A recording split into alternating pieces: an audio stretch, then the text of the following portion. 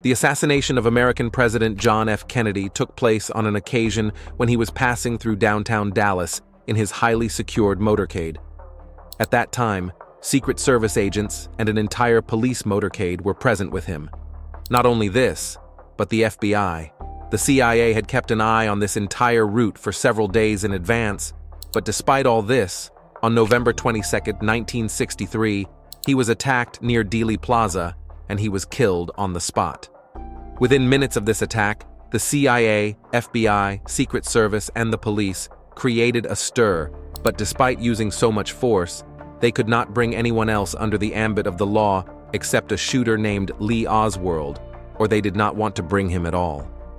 Was this a well-planned conspiracy, or was it an isolated incident? The shooter dodged the world's top secret agencies and shot the most famous president from a distance of just a few meters. No one was able to digest this official story. There as also a simple fast route from the airport to the bank where the president had to go. But why was his motorcade brought through the middle of the city, and who had planned this route? Was the official who shot at him a coincidence, or was it planning? The reality is that only a month earlier, he had got the job in the book depository, just on a phone call. But how? In the video footage of the shooting scene, this girl wearing a scarf was seen taking photographs of the murder.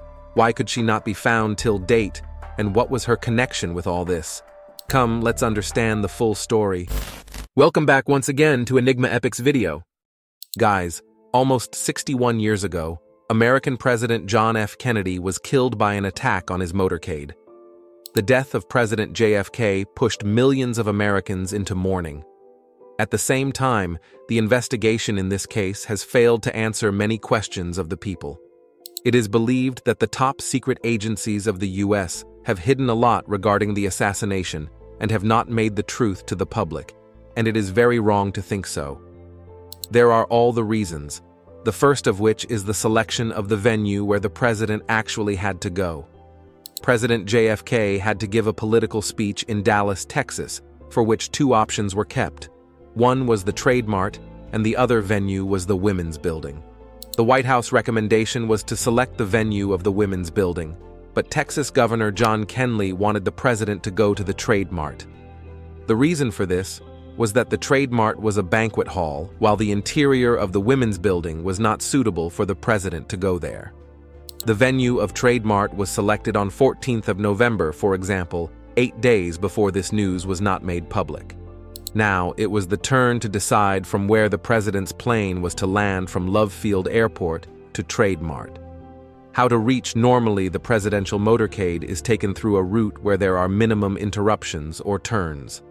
There was also a route which could have bypassed the city and taken the president to the Trade Mart from outside, but it was not selected. Rather, a route was selected from within the city, passing through the school book depository from where the shooter attacked the president. If you are thinking that this route was specifically planned to attack the president, then you are wrong. This was done on the president's own request, because he wanted to pass through the crowd of people. But if it is assumed that the Women's Building would have been selected instead of the Trade Mart venue, then the president's motorcade would have passed through this main road. If it had gone towards the east via the road, it would have increased the distance to the book depository, and it would have been difficult for the shooter to take aim, because the president's wife, First Lady Jacqueline, who always sat on his left side, would have come between the shooter and the president. In planning the assassination of the president, it was very important to select the location of Trade Mart, and as you know, this selection was done by Texas Governor John Kenly. His intentions cannot be doubted because at the time when the president was attacked, he himself was sitting in the presidential limousine with his wife. He was also shot, but his life was saved. And secondly, Governor Cannoli was already against this route. He wanted it to be taken from outside the city. Only after reaching the Trade Mart, there was someone who had calculated all these things long ago. The president's motorcade and van was made public only 4 days before his assassination. That is, no one knew this information before that. But something had happened in the school book depository 2 months ago, which shows that someone already had this information. Yes, exactly 2 months ago, There was a sudden shortage of staff in the school book depository. In September 1963, Wasley Frazier was named. A man gets a call from an employment agency offering him a job at a book depository. Wasley Frazier lived half an hour away in a town called Irving. He reached the book depository the very next day, on 13th September, and was Roy Truly, the superintendent there, immediately hired him. After a month, on 15th October, Wasley's neighbor also approached the book depository superintendent on phone, and coincidentally, he was also hired the very next day. It was Lee Oswald who was to be arrested after 39 days in the case of murder of President JFK. Because Lee Oswald did not have a driving license, he could not do the Outback every day. That is why he had a car in Dallas itself. He took a room on rent and would go to his home in Irving after office timings with Vassell on weekends and return to the book depository with Vassell on Monday morning. This routine continued for about a month, but only for one day from the president's appointment. On 21st November, this routine was broken. On Thursday, 21st November, Lee Oswald went with Oswald Wasley to his home in Irving because he said that he would stay in Dallas this weekend. The next morning on Friday, Oswald went to the office with Wasley. When he came out of the house, he was carrying a long paper bag in his hand, which Oswald said contained curtain rods, which he was taking to install in his room, just half an hour before the appointment, on the 6th floor of the Offered Book Depository. I was present with some of my colleagues. It was 12 in the afternoon and it was lunchtime. Everyone went to the first floor for lunch, but Oswald was present alone on the 6th floor. He went to the depository to see the president's motorcade. A large crowd of people had gathered outside. A few employees of the depository were also busy watching this scene from the windows of the 5th floor. At exactly 12:30, the president's motorcade arrived, in which the president was on the right side of the car and the first lady was on his left side. The governor and his wife are sitting in the front. As soon as the presidential limousine takes a left turn from the book depository, the entire area echoes with the sound of the first fire. Coincidentally, at that time, a reporter was recording the entire scene in his camera. Some people, it was said that 2 shots were fired, but some also heard the sound of 3 shots, but one bullet hit the president's neck and the other on his head. The driver of the limousine drives away from the location without waiting, but President John F. Kennedy probably died at that very moment. Some described his body as black and some as white, but after the first fire, a motorcade police officer saw a man firing on the 6th floor, so without wasting any time he entered the building. They entered inside and went till the 6th floor, but there was no one present there. Within a few minutes, the entire building was sealed by the police and FBI, and all the employees present inside were now stopped from going out. But all these employees, there was a person missing in the room, and he was none other than Lee Oswald. Lee Oswald had probably immediately left the book depository after taking this action. He first went to his room, changed his clothes, took his pistol, and immediately came out. The police, now ready to arrest him, they was searching. They had made the patrolling of the entire city wireless. An officer on patrol saw Oswald, but before he could do anything, Owlett fired 4 shots at the police officer and killed him on the spot. Oswald is now close to the movie theater. He had gone and hid himself.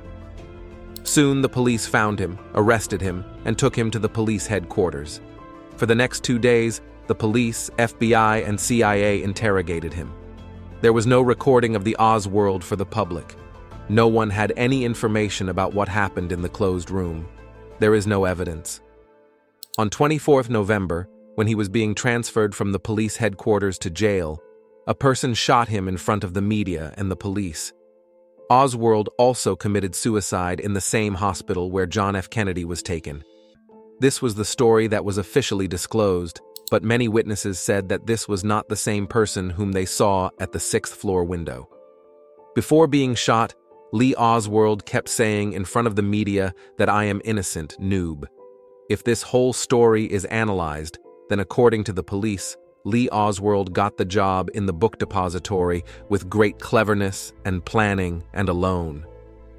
He did all this planning by hiding from FBI, CIA, and police intelligence, but people say that if Offred had done such a perfect planning alone, then how did he commit so many mistakes in the end, like running away from the building, killing the police officer, and blaming himself, arousing suspicion, or hiding in a movie theater?